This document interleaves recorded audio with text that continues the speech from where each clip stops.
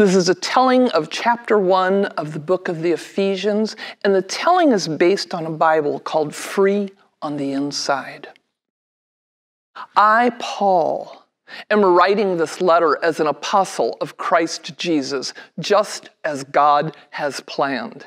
And I am sending it to you, the people of Ephesus, because you belong to Christ Jesus. You are among his faithful. Let us now give praise to God, the Father of Christ. Praise him for the spiritual blessings with which he blesses us. Blessings that come from the heavenly world. Blessings that belong to us because we belong to him. Long before creation, we were chosen to belong to Christ Jesus. We were chosen to live a life that is holy and blameless in God's sight. Because he loves us, God decided to adopt us as his own people. He does that because of what Christ has done for us, and it is pleasing to God. All things work for the praise and glory of God's great grace. A grace that he gives freely to us because of the one he loves. We have been set free because of what Christ did. Through his blood, our sins have been forgiven. We have been set free because of God's rich grace, a grace that he gives to us through the gifts of wisdom and understanding. God has made to us, he has shown to us his mysterious plan, a plan that is wholly in keeping with what he wants, a plan to be fulfilled by Christ. We will come to understand that plan when history has run its course. And at that point, God will take all that is in heaven and all that is on earth, and he will unite that under one ruler, Christ. You have also been chosen to belong to Christ because it is fitting and in keeping with God's plan. God makes all things to fit his plan and his purpose. We are the first to place our trust in him.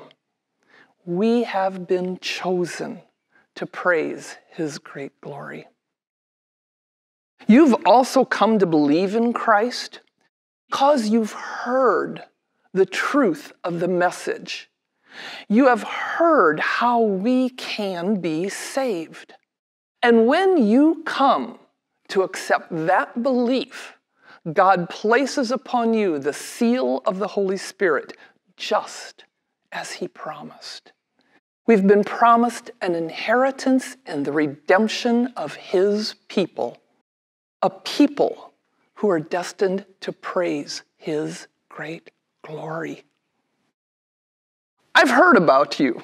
I've heard about your faith in Christ Jesus. I've heard about your love for all people who belong to God.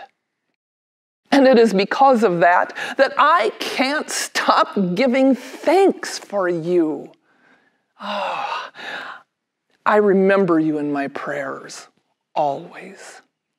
I pray to the God of Christ Jesus, the God, our Father who is in heaven, and I pray that he will give you wisdom and understanding through the Holy Spirit. I ask for that because I want you to know God. I also pray that you'll have clarity of mind, because with that, you will come to know the great hope that God has chosen for us. You will come to know the riches and the glorious things that he has chosen for us. And you will come to know his mighty power. It is a power unlike any other. It is a power that works unceasingly for those of us who believe. It is the power that we saw when he raised his Son from the dead. And he took that Son, Christ Jesus, and placed him on a throne at his right-hand side. And there, Christ rules over everything. He rules over kings and all authority. No matter what title can be given in this world or in the world to come, Christ rules over that. God has put everything under Christ's rule. Everything for the church is under Christ's rule because the church is Christ's body. He fulfills everything in every way.